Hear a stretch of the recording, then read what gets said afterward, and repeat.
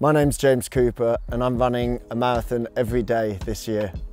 So far I've ran over 5,000 miles in the Speedgoat 5, and for the last 150 miles I've been wearing the Speedgoat 6, and today I'll be reviewing the new HOKA Speedgoat 6.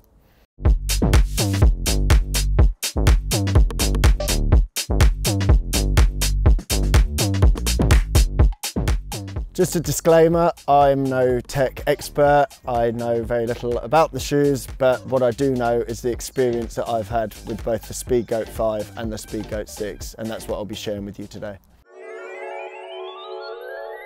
I'd heard recommendations of HOKA, I'd heard really good things, so I thought, well, let's give them a try. And since that day, I just haven't turned back. I've done a variety of racing. I've done mountain racing across 100+ miles.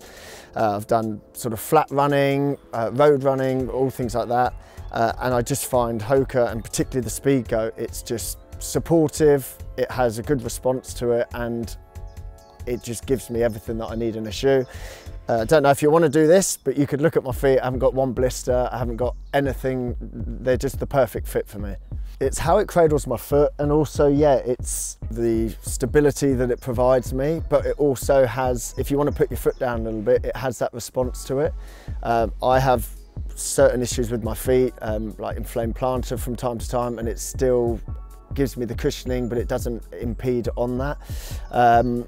Yeah, and the traction, everything comes together for the perfect experience for me. I tend to go about half a size up, personally. I wear Bondi in a half size smaller.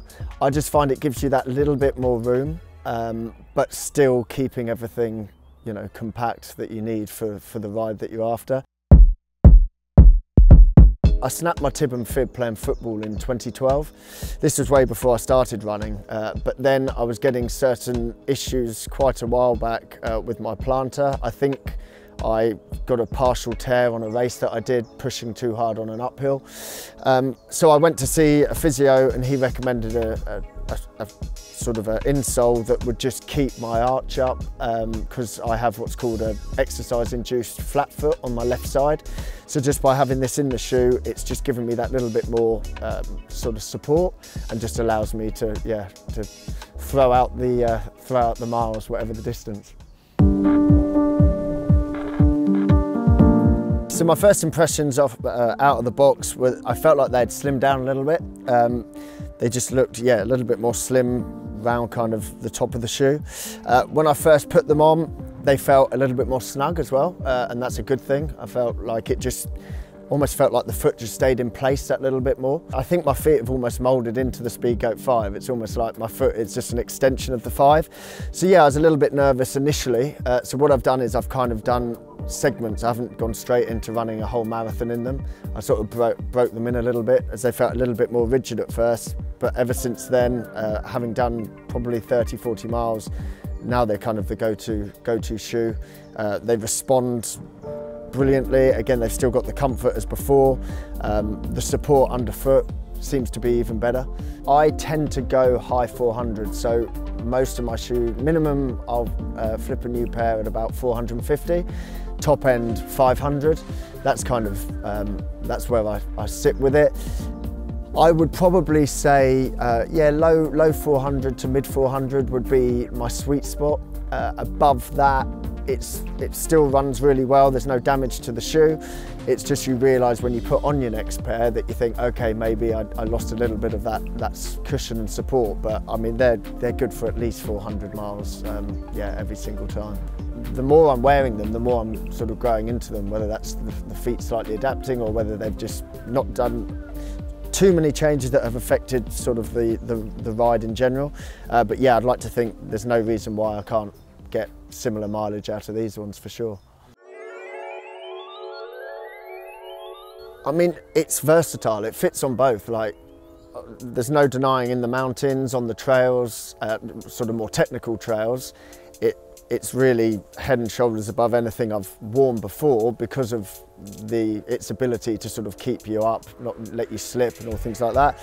But when it's, yeah, more compact trail, such as where I'm doing my sort of daily marathons, it serves its purpose there as well. It feels a little bit more responsive because it's a little harder underfoot. I'm a bit of a HOKA fanboy, I'm not going to lie. I'm a personal trainer. I have a lot of people that come to me in the gym and they see that I'm wearing HOKA and they often ask me about them. I've converted a lot of people to them. But it's been their own feedback that they come to me and they say, you know, how fantastic it's helped their running, it's helped their ability to sort of run longer.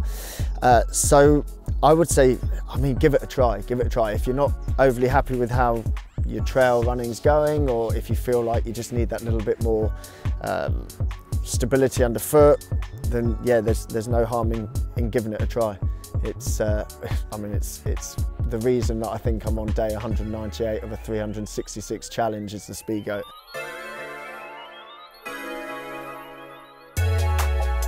Woo! Keep smiling. So now the HOKA Speedgoat 6 is available at Pro Direct Running.